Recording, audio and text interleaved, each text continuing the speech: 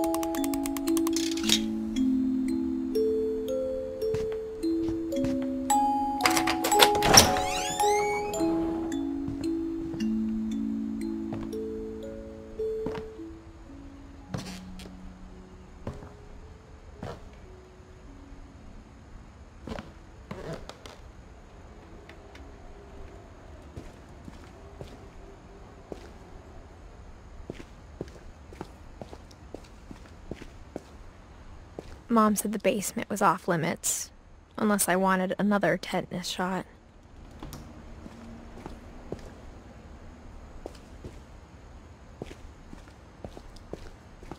I saw Edie sneak down to the basement once, carrying packages.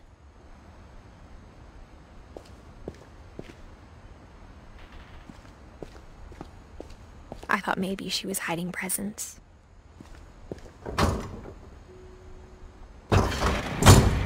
It turned out she was hiding a lot more than that.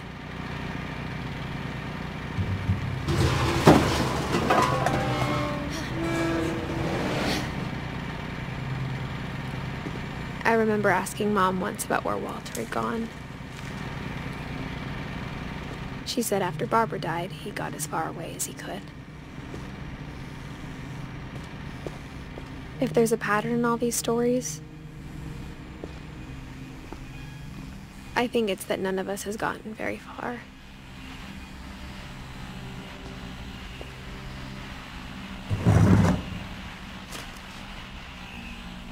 Goodbye, everyone. I can't believe I've been down here for 30 years.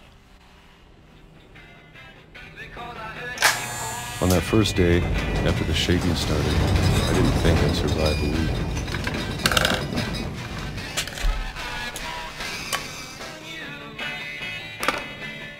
But after a few days, I settled into a routine. That's what kept me sane.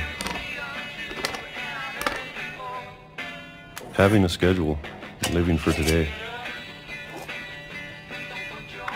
I always expected to be dead tomorrow.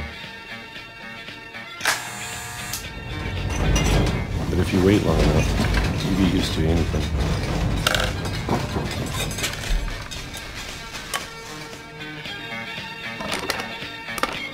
Even a monster on the other side of the door starts to feel normal. Almost friendly.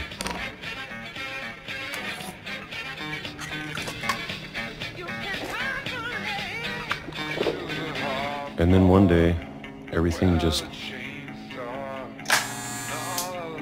stopped.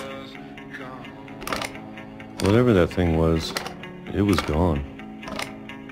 Maybe it got tired of waiting.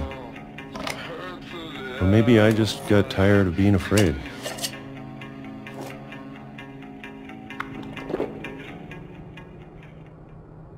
It's been a week now, the longest in 30 years. I'm done waiting. I have to leave while I still can.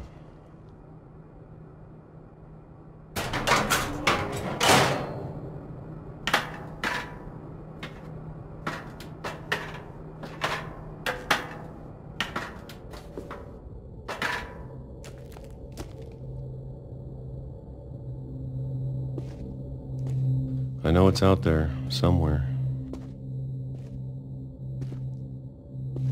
Whatever killed Barbara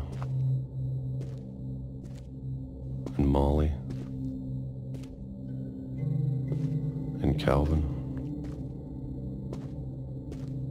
Maybe this is all a mistake. But I need to stop living the same day, even if it kills me.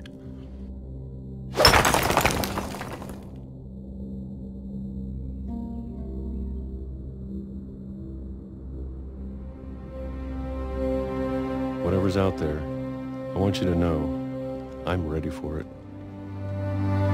I'm going to appreciate all of it, especially the food. I don't mind if I only have a year left, or a month, or a single week. I'd be happy with one new day. I can already imagine the sun on my face.